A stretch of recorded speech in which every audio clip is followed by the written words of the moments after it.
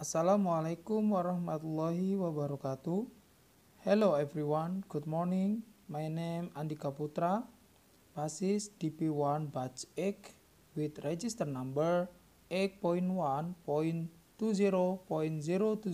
Technica or in absent class is number 3.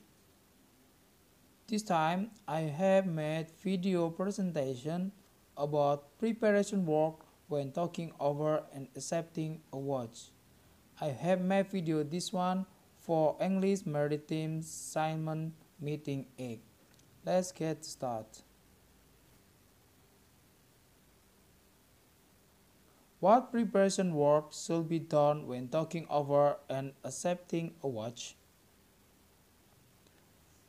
Handling over of the watch should be carried out according to the instruction provided by the chief engineer and company standing orders. It should be done in such a way that the watch keeping becomes smoother and uncontinuous of any kind of work is not effective on the ship. Practically, it is impossible for any relieving engineer officer to check all the valves, pipelines, machinery, and controller in engine room while talking over the watch. It is therefore necessary that the right information is passed to the relieving engineer officer by the relieved officer so that are no surprises during the watch and one can concentrate on more demanding and important jobs.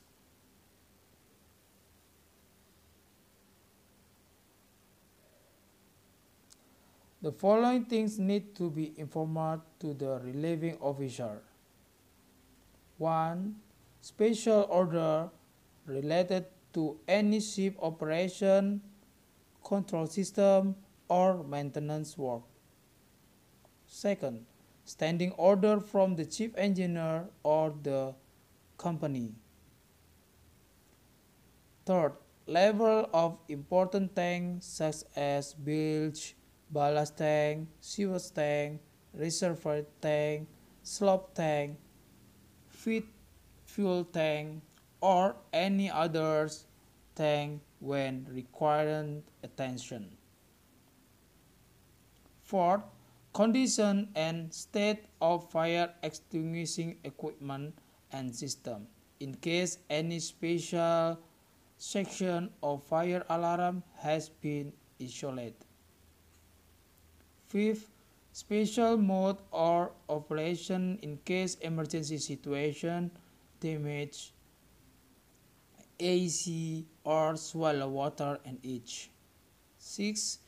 In case there is any kind of maintenance work being carried out in the engineer room by other engineer officer and crew members, then their work occasion detail of machinery under maintenance and information of authorized person and crew members should be provided. Any potential hazard because of the ongoing maintenance work should also be informed. 7. In case there is a equipment failure, detail of the same should be informed. 8. All the check already made when the ship leaves the port should be noted.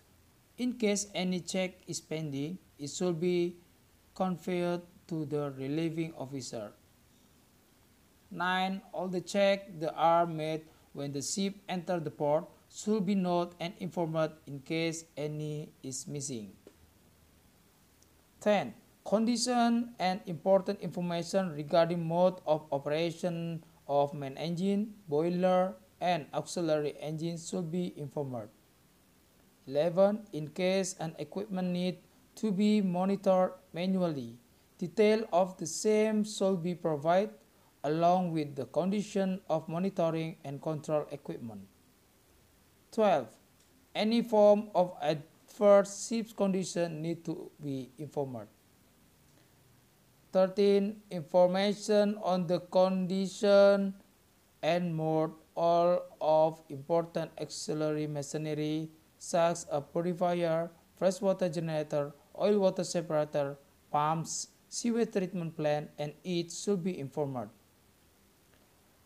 14. In case any important machinery failed to receive attention during the watch, the relieving officer should be reported and asking to the care of the same. 15. The condition and mode of automatic boiler controller and detail of other equipment related to the operation of the steam boiler should be informed. The engineer officer should ensure the all important parameters regarding the main and auxiliary machinery are suitably recorded in engine room logbook. So it is to note that if engineer officer feels that the relieving officer is not in a condition to carry out the watch duties efficiently, the former should not hand over the watch and inform the same to the chief engineer.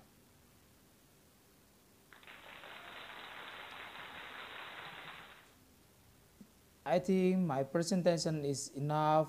I hope that this can help. So thanks for your attention and thank you. Good morning. Assalamualaikum warahmatullahi wabarakatuh.